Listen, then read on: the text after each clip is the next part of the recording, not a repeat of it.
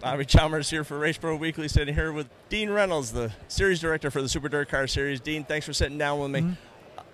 You just announced the 2023 schedule.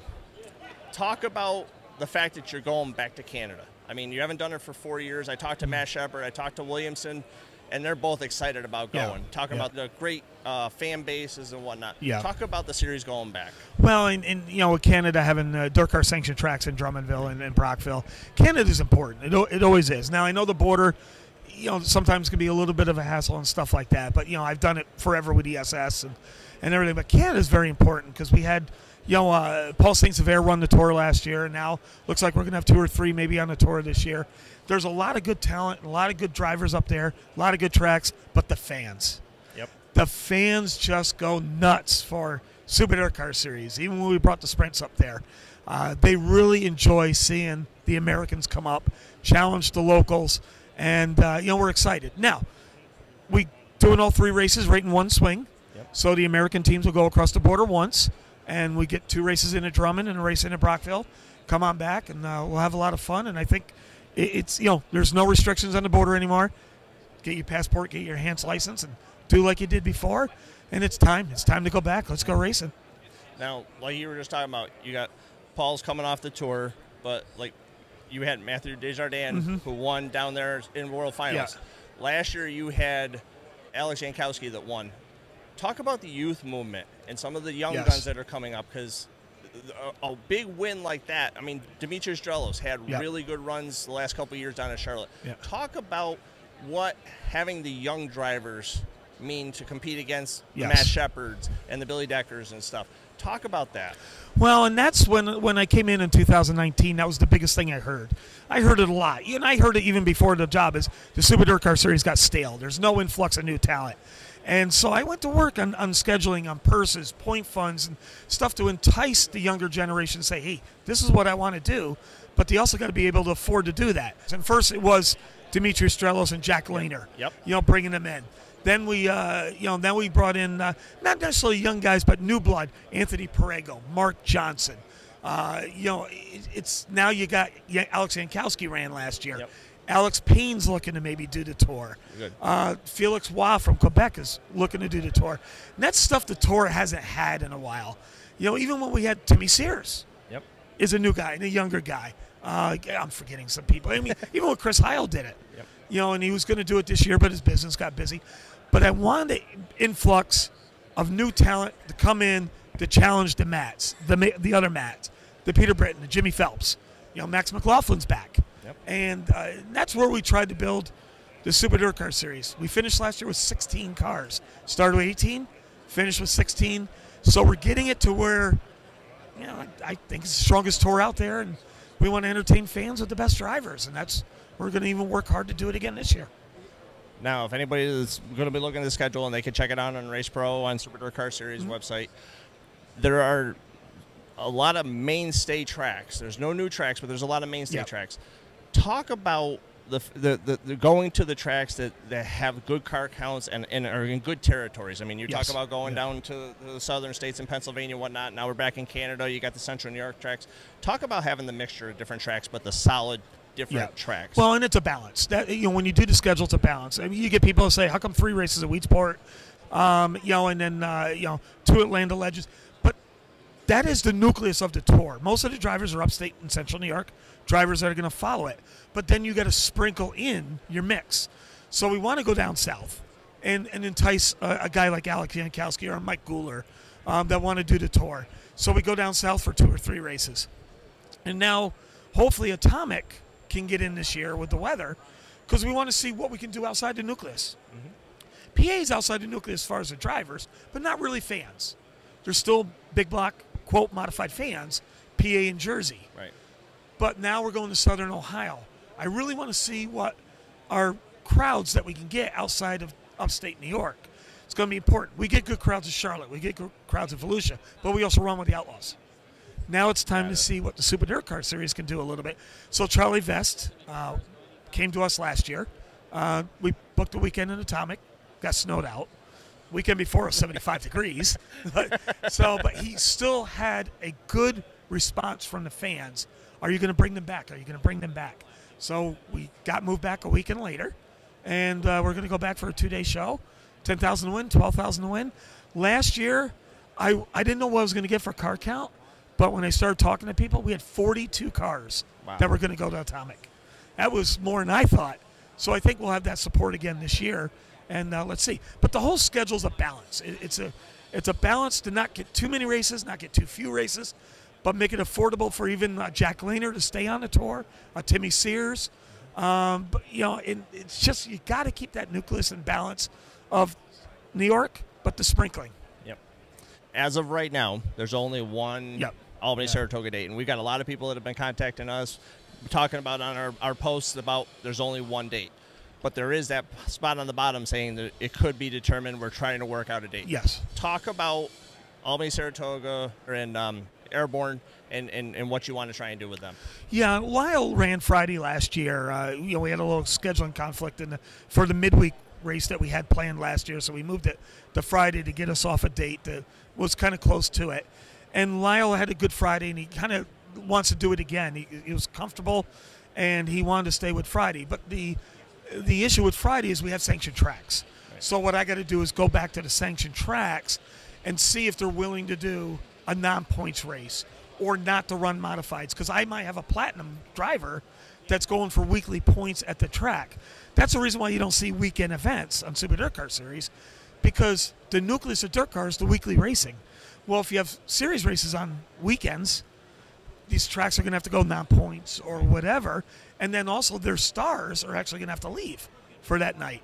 So with the Friday night date, I got to go to 3 or 4 tracks to get permission or find ways to help them out where we can make sure that the 1 or 2 cars are going to lose will come to Albany because they're a signed contracted driver, but they still have a good show on their Friday night. And then Mike Parati has really built up Airborne in the last couple of years to where I think he's ready to have the big blocks back. He had them back last year for a special show, had a good crowd, but now he wants a series race and see how the series race would work out. I think it's ready, and we both talked. We won't do it unless we didn't think it's ready. And what we want to do is we want to go back-to-back with Airborne in Albany for the teams and for the fans to make a mini vacation out of it. Recently, there was an announcement from Airborne that they're going to do a part-time 358 deal. Yep. How important is getting a track like Airborne into the 358 fold? You got Glen Ridge and whatnot to go along with a lot of really great tracks that run the 358s weekly. Even on a part-time schedule, how good is it to have a track like Airborne back into the 358 fold? Well, it's big for us out east. With Glen Ridge and Airborne, I've always want the influx of stars to come up from the Pro Stocks and the Sportsman, come up from the crate divisions. The 358s are next stepping stone. But some areas, though, it goes from crate to big block. And sometimes that might be too much of a jump for some people, and they stay crate or they'll do something else. 358s, now with Airborne running 5 or 6 shows and Glen Ridge running, you can see actually some of the crate guys now already got 358s and moving up. Right. So you always want that bridge. We got the 3-division bridge, Pro Stock Sportsman to 358 to eventually big block, and then maybe down the road Super DIRTcar Series.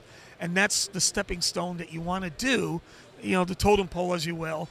And that's what's big. The East is really big because it's very heavy in crate divisions, very heavy. Right. It's the biggest in New York State is out east.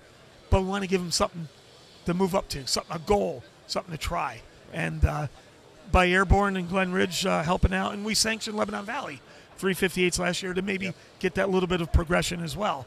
So it's important, and I'm excited to see what we can do. Glen Ridge does want to do a 358 series race, so that's going to be cool. And we'll see if we can get that progression going. Moving to the Sportsman division, you and I talked earlier.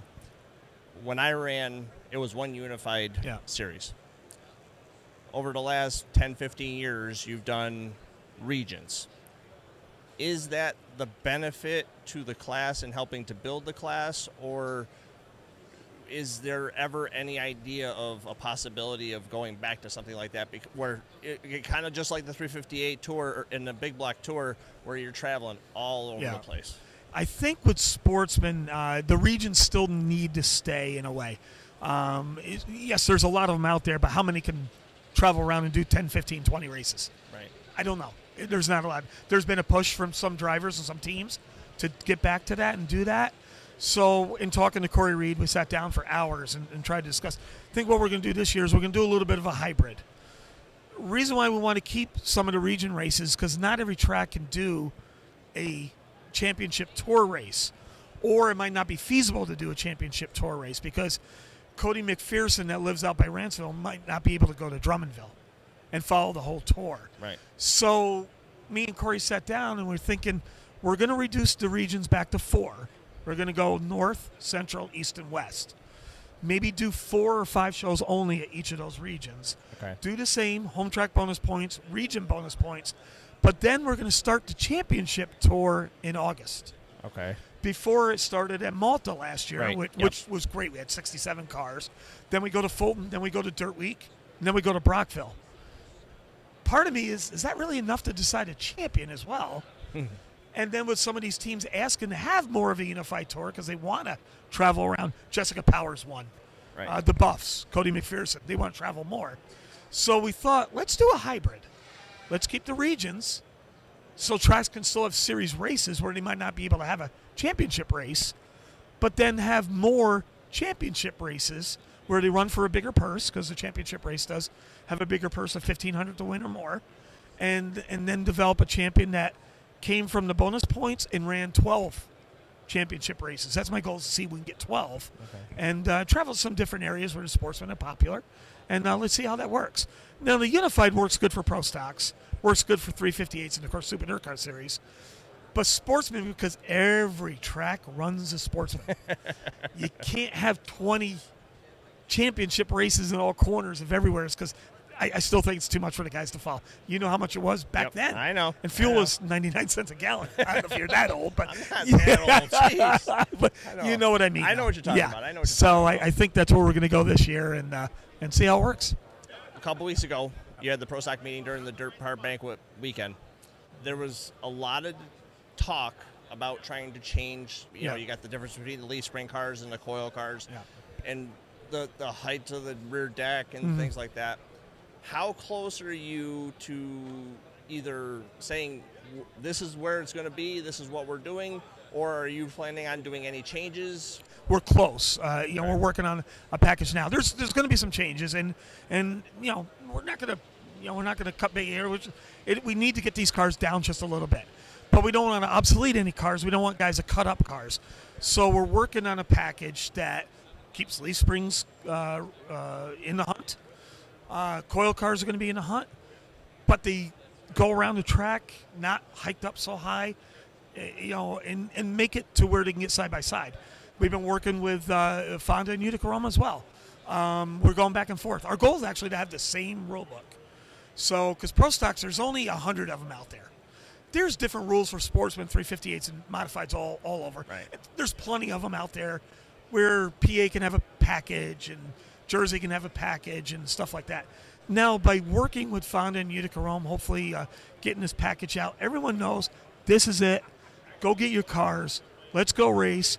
Go to any track and do what you need to do. We just need to what's called reel it back in. Right. Not that it spun out of control, but you could see it getting a little bit out there. And then there's dissension amongst the teams. There seems to be the coil clan, the leaf clan, and then when you have series races and the leaf clan is the only one that goes, or the coil clan is the only one that goes, and then there's only 16 cars, you don't need that. It's not beneficial. And even on the other end, there's a lot of money there. 16 cars, you know, and then with a track like Orange County or whatever wants to put on a special race, there's not a lot of cars. That's not good for the class. If you want the class to grow, we need to reel some of that in. Think we got something good with the rules and make it uniform, hopefully with the other 2 tracks. And then let's just go race. Let's just go race. One last thing I got to ask. At the Northeast Racing Products Trade Show, Bert caused a lot of commotion. Some good, some people were questioning it, but caused a lot of commotion with their new torsion bar rear setup. Where does that stand with DIRTcar as legal versus not able to run? Because I know there's a lot of people that are not happy with running the coils and everything the way that it is, that this is a good option for them, especially with these cars that are coil-only chassis.